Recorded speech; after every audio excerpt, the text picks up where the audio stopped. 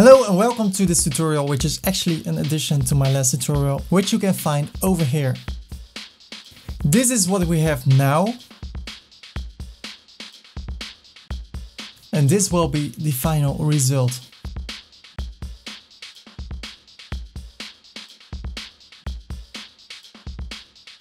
We will make a camera that pans around the ball. So let's add a circle. Change the plane to XZ and increase the radius to 4000.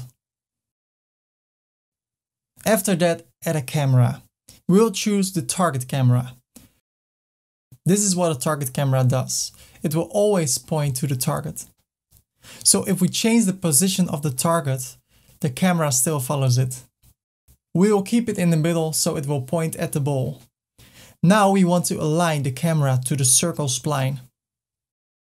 In order to do that, click with the right mouse button on the camera, select Cinema 4D text, Align to Spline. Now drag the circle into the spline path, like this. And as you see, the camera is lined up with the circle spline. Now we can adjust the position of the camera by changing the position value. Now we will create keyframes in order to get some camera movement. Go to frame 0, hold Command or Control on the keyboard and hit the icon next to the position. Now the icon will turn red.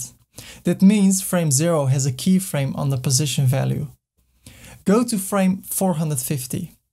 Change the position value to 90% and do the same, make a keyframe.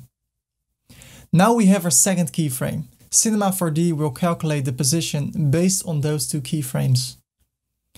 Go to the project settings and change the maximum time value and preview max time to value 600. After that, go to the emitter, select the particle tab and change the lifetime of the marbles to 600. Now we will bring some movement in the height of the circle on which the camera pans.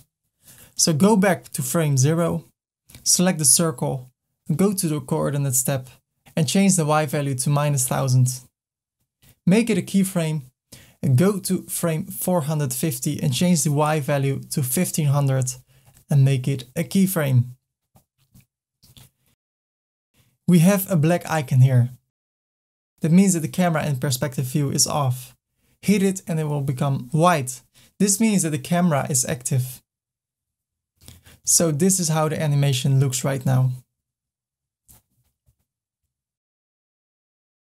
Go to the ball, select Collider Body, Dynamics, and here you will see that the collider is enabled. Next to it you will see a keyframe button. This means we can turn on and off the collider with our keyframes. So go to frame 450, make a keyframe, go one frame forward, uncheck Enabled and make a keyframe. What will happen is that the collider body will not be active from frame 451. So all the marbles will fall down. When the marbles fall down, we will track them with the camera. So select the camera target, select frame 450, make a keyframe at the Y value, go to frame 521 and change the value to -3000. One of the last things we will do is create a floor. Bring the height down to -3000. You will see a square, but the floor will cover the whole horizontal space. And let's make a material for it. Make the color black and check specular.